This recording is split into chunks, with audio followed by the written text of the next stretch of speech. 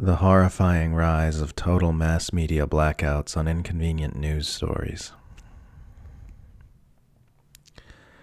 Two different media watchdog outlets, Media Lens and Fairness and Accuracy in Reporting, have published articles on the complete blackout in mainstream news institutions on the revelation by Icelandic newspaper Stundin that a U.S. superseding indictment in the case against Julian Assange was based on false testimony from diagnosed sociopath and convicted child molester Sigurdur Þórðarson.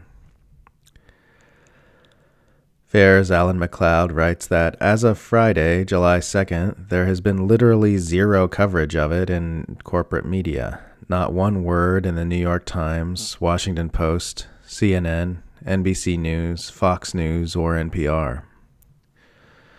A search online for either Assange or Þórðarson will elicit zero relevant articles from establishment sources, either U.S. or elsewhere in the Anglosphere. Even in tech-focused platforms like The Verge, Wired, or Gizmodo, McLeod adds.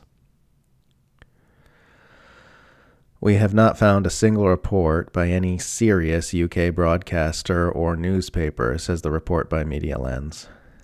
But in a sane world, Stundin's revelations about a key Assange witness, that Þórðarson lied in exchange for immunity from prosecution, would have been headline news everywhere, with extensive media coverage on BBC News at 6 and 10, ITV News, Channel 4 News, front-page stories in The Times, Telegraph, The Guardian, and more.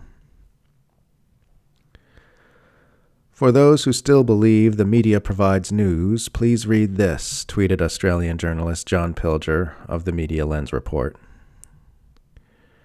Having led the prosecution of Julian Assange, the Free Press is uniformly silent on sensational news that the case against Assange has collapsed. Shame on my fellow journalists. As we discussed the other day, this weird, creepy media blackout has parallels with another total blackout on a different major news story which also involves WikiLeaks. In late 2019, the leak outlet Assange founded was publishing multiple documents from whistleblowers in the Organization for the Prohibition of Chemical Weapons, OPCW, revealing that the organization's leadership actively tampered in the investigations into an alleged chlorine gas attack in Douma, Syria in 2018 to support the U.S. government narrative on the allegation. Yet the mass media wouldn't touch it.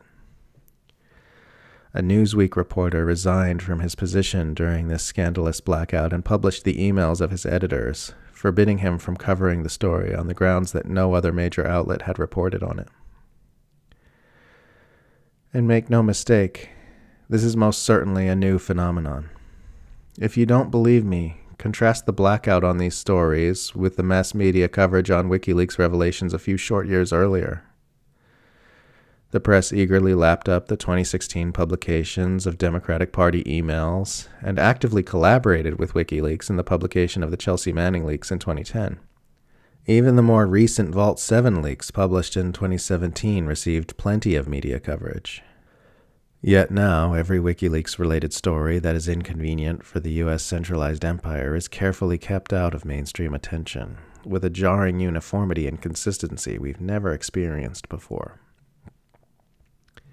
If the media environment of today had existed 10 or 15 years earlier, it's possible that most people wouldn't even know Assange existed, much less the important information about the powerful that WikiLeaks has brought to light.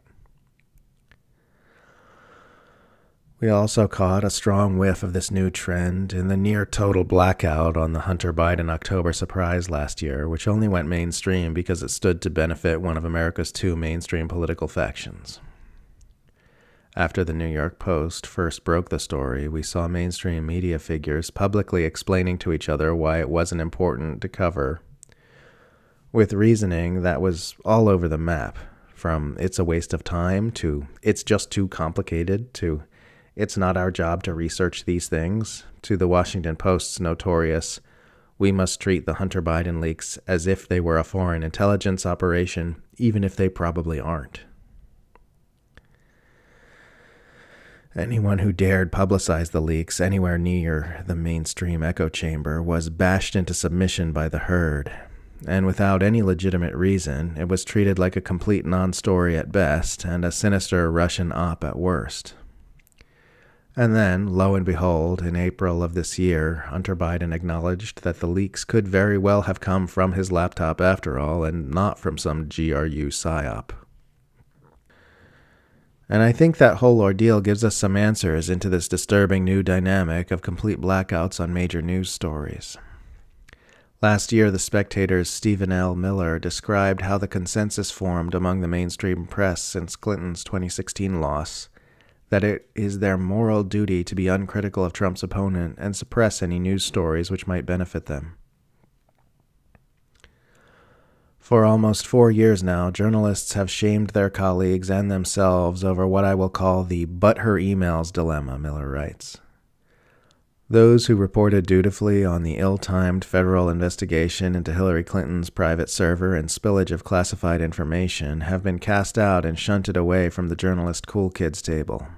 Focusing so much on what was, at the time, a considerable scandal has been written off by many in the media as a blunder.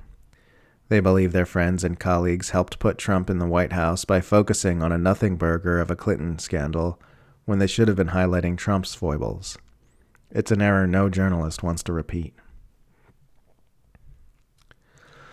Once you've accepted that journalists have not just a right, but a duty to suppress news that is both factual and newsworthy in order to protect a political agenda, you're out in open water in terms of blatant propaganda manipulation. And we saw the mainstream press shoved into alignment with this doctrine in the wake of the 2016 election. This shove was never the biggest story of the day, but it was constant, forceful, and extremely dominant in the conversations that mainstream journalists were having with each other both publicly and privately in the wake of the 2016 election. Even before votes were cast, we saw people like Vox's Matt Iglesias and Axios editor Scott Rosenberg shaming mass media reporters for focusing on the Hillary Clinton email scandal. And after Trump hysteria kicked in, it got a whole lot more aggressive. In 2017, we saw things like Clinton insider Jennifer Palmieri melodramatically lamenting the media's fixation on WikiLeaks publications, despite the Clinton campaign's desperate attempts to warn them that it was a Russian operation, a claim that to this day remains entirely without evidence. Liberal pundits like Joy Reid, Eric Boehlert, and Peter Dow, prior to his leftward conversion, were constantly browbeating the press on Twitter for covering the leaks at all.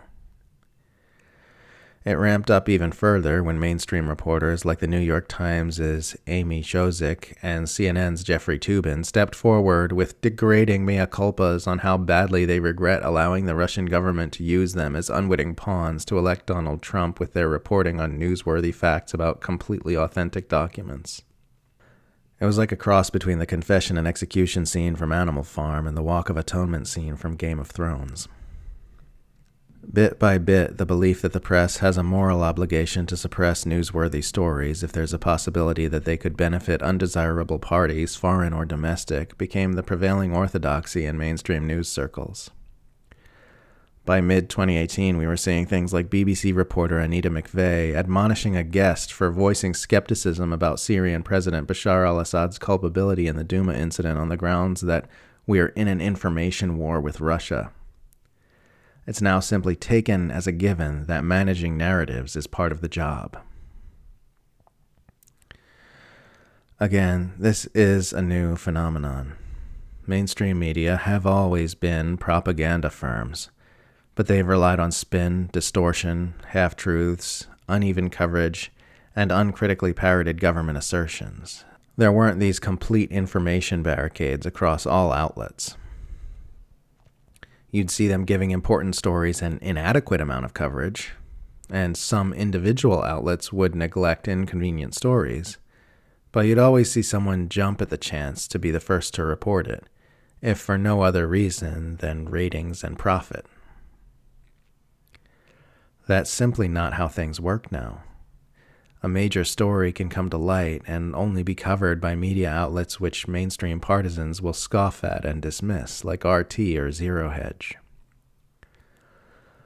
The way the mass media have begun simply ignoring major news stories that are inconvenient for the powerful across not just some but all major news outlets is extremely disturbing. It means any time there's an inconvenient revelation, mainstream news institutions will just pretend it doesn't exist. Seriously think about what this means for a moment. This is telling whistleblowers and investigative journalists that no matter how hard they work or how much danger they put themselves in to get critical information out to the public will never find out about it because all mainstream news outlets will unify around blacking it out. You want to talk about a threat to the press? Forget jailing journalists and whistleblowers. How about all news outlets of any real influence unifying to simply deny coverage to any major information which comes to light? This is a threat to the thing that press fundamentally is. More than a threat, it's the end. The end of the possibility of any kind of journalism having any meaningful impact. The journalist who worked on the Stunden report says he spent months working on this story, and he would surely have expected his revelations to get some coverage in the rest of the Western press. The OPCW whistleblowers would surely have expected their revelations to get attention to make a difference, otherwise they wouldn't have leaked those documents at great risk to themselves. What's being communicated to whistleblowers and journalists in these blackouts is, don't bother. It won't make any difference because no one will ever see what you reveal. And if that's true, well, God help us all, I guess.